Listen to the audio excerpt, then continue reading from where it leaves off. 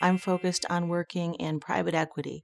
Private equity is the mechanism where small companies get funding to operate, to grow, to develop new products and services.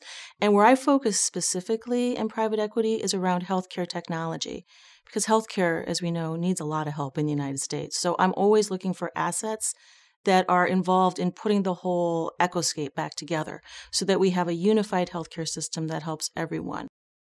An actuary is basically a mathematician or a statistician that works with insurance companies to help them figure out how to price products. What's going on in the environment? What's claims experience going to be like? What should people be paying for their insurance, both so it's fair to them, but so the company can continue to offer products and services to other people. To change this world, which is what we all should be about, we're going to have to be stronger as women. So own that strength now, find it, support each other, live it, just be bold. Be your genuine self.